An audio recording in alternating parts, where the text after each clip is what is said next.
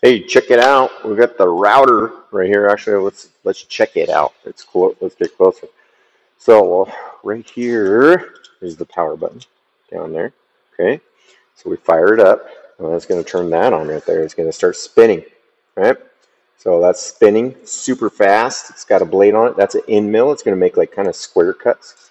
Here's a different router bit right there. That one's going to do a 3/8 cut. We'll see a couple of these. That's a round over right there. And then right there is another round over. That one's got the bearing on it, though. You can see on top. It's going to spin on there. A couple of adjustments we can do on that. So we can loosen these right here and this. And then that allows us to move the whole fence backwards or forwards, right? And so this one is set up so that we're going to cut that router bit. Can't get focus on it. We're going to use that router bit right there, but that's the gap in between. So it's going to be a little bit from the bottom. So we'll see that in a minute. Over here, we can adjust the height of the blade. So that'll determine like how deep of a cut are we going to make on that thing. And so we've got our hand wheel down here. And that's about it. We're going to check this out. This is a miter slot right here. And we can use a miter gauge, throw that baby in there. And then we can utilize that for helping out with angled cuts. We got different settings we can get on that. So that is the tool itself. All right, now let's use it once. Let's see how this thing goes. I'm going to fire it up. Get my push stick out of the way. We're going to put a little groove in the bottom of this thing. Pressure against the fence. My hand behind it. I don't want to follow it. I got my blade guard in place here. So we'll just go nice and slow. You can only go as fast as the blade will let you. Push too hard, you're just going to break that blade off. So you're at a good pace right now. And then I'm going to get my push stick right here, so I can push from behind. And know where the router bit is, because I don't want this to hit the router, or the bit. So I'm going to go ahead and keep it away from that edge. Keep it pressure in, and pressure down. And let's go ahead and run it again, so we'll get this groove on. And I'm not going to use this time, so I don't have that same kind of pressure on it. Okay. There we go. So let's take a look at it. How do we do on that groove right there? Okay. Yep, there it is. Bada bing. So we just put a groove all the way down that thing. All right then. So our router operation, you saw we turn it on, start spinning. When I had my board, I had pressure a couple directions. We're pushing against the fence to keep it there. The router bit itself is going to try and keep the bit there. It's spinning this way. And so when the router bit catches on the material, it's naturally going to pull it towards the fence. Okay. So something that scares beginners is they didn't have the board against the fence, and then they touch the router bit, and it just yanks the board. Okay, and it pops it against the fence, so it pulls it away from them. So make sure as we're getting that first cut in, we're against the fence, right? And we're getting that pressure in. So on this router bit in particular, we want to get the same depth all the way across. So it's good to have some nice pressure downwards, right? And I ran it that second time. Sometimes that's just clean it up. Maybe I didn't get all the way on depth. Sometimes I do a dado so another board will fit in there. And usually I bring the board that I'm going to put in and see how does it fit. Okay, so we'll go that way. But there's another thing we can use to help us keep the board down on the table if you need to. This will be sitting over here. But we can just take one of these, find one of our clamps. Our clamps, that's a quick release, and that's going to tighten on our quick grips. And then we got our feather board, this is called. And we can clamp this down into place. I like to get the handle on the back side as I do this as well. So we'll get that down into place, we'll clamp it nice and good. And then we have one less thing to think about as we're going. So that will help us, that feather board, it is designed so that those bend back a little bit as we're going. And so it's putting a little bit of pressure, keeping that down. If you need to, you could clamp down both sides if you needed that kind of support. And then we can just focus on making sure we get the board through.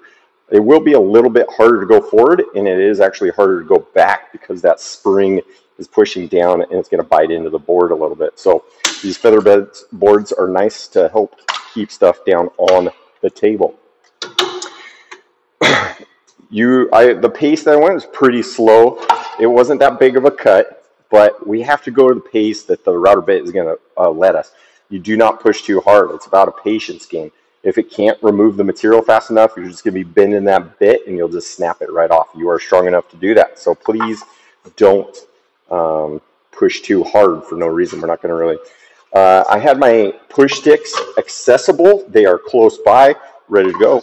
So as I get to the cut where I need it, so I started without my push sticks, and then I got to this point and I was like, all right, I don't want my hand to get in there. This blade guard's going to start getting in my way. I got to get underneath it. We're going to use a push stick. Body position wise, it's okay to start back here, but you probably need to move out and then move across and move with the board. Okay, go with the board. Don't just leave it and leave your body hanging here all the time. If you're doing something like this and we just finish right here, that's just fine. Okay, we don't have to come all the way into this space. So know that you are not stagnant. You don't have to stay here. When we feed boards in, we want to make sure and follow the arrows. All right, so we've got our blade spinning this way. Again, it's going to pull it against here. If we go the opposite direction, if we fed the board the wrong way, it would be spinning this way, and then it would catch, and it's going to grab the board and push it away from the fence. Okay, so if we are on this side, it's going to pull against the fence. If we come onto this side, it's going to push away from the fence. It'll be harder to run, won't be as safe. It's not going to make a good cut. So make sure that we're going here.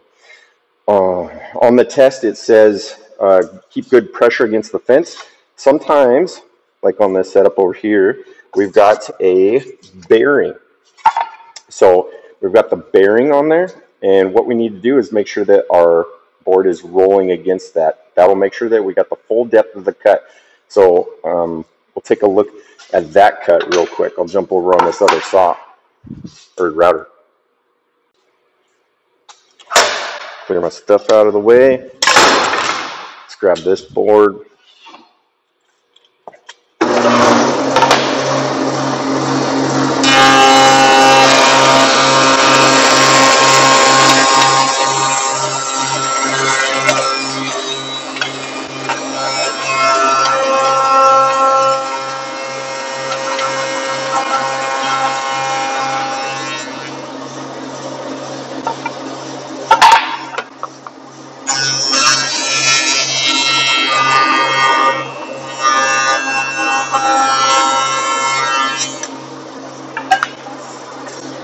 So I ran that one twice.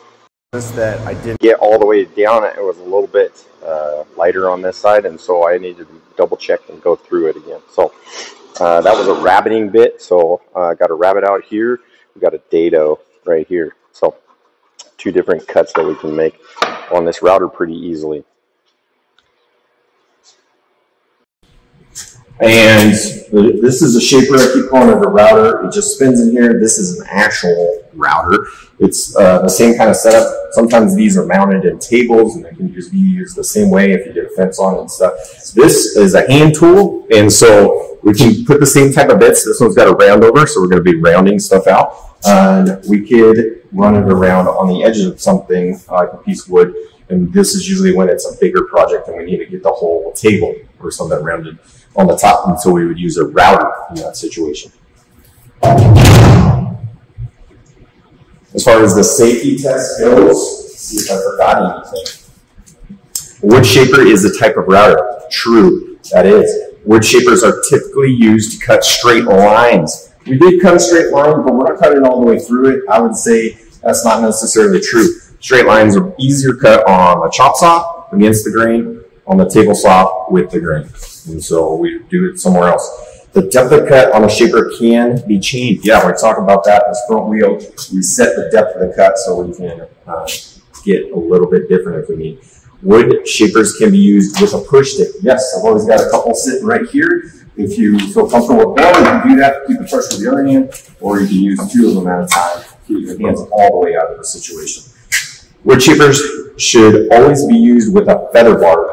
That's false. You don't have to. They're kind of helpful though if you've got longer sticks and you need to keep some pressure maybe on the backside because you're pushing over here, but you want to make sure it stays on the table. And so you set those up with some clamps beforehand. Boards should be fed left to right. False. They need to be fed from the right side to the left side. We're going to be moving into the blade so that it doesn't pull off of the fence as we're cutting. That's it on that. Routers are good at making dados. Yes, that is true. We've got a great dado right there, and we did a 1/4 inch dado on it. I can use the shaper without the blade guard. False. This is our blade guard. We're always going to have that in position. If we have a thicker board, maybe we need to adjust the height on it, and so we can just loosen both these and drop or lower these, whatever we got to do to get in a good safe position to be able to get that board underneath there. Our hands, it's best if our hands can get on top of the board and into the router. Router is a handheld tool that is very similar to a wood shaper. True.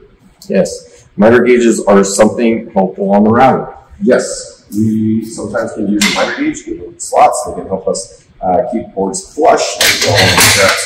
On the aim of this thing, it would be moving around. The short edge against the fence, not so helpful.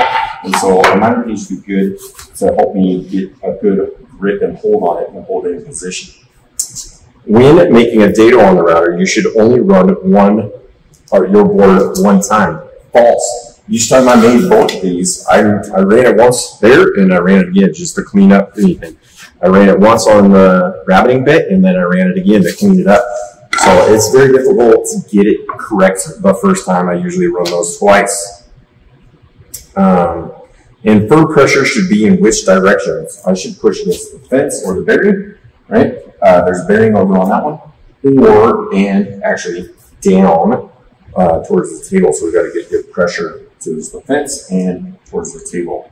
And that is almost it. Roundovers, end, and V are all types of bits. So we talked about router bits, that this is a rabbiting bit, okay? And it talks about the size 3/8.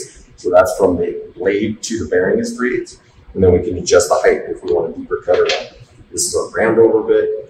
V bits are something we're going to be using on the CNC over there, and we'll take a look at those later. Before running my board through the shaper, what 4 things should you check? Number 1, your push sticks are accessible. Make sure that they're close by so that if we need to get them, we're good to go.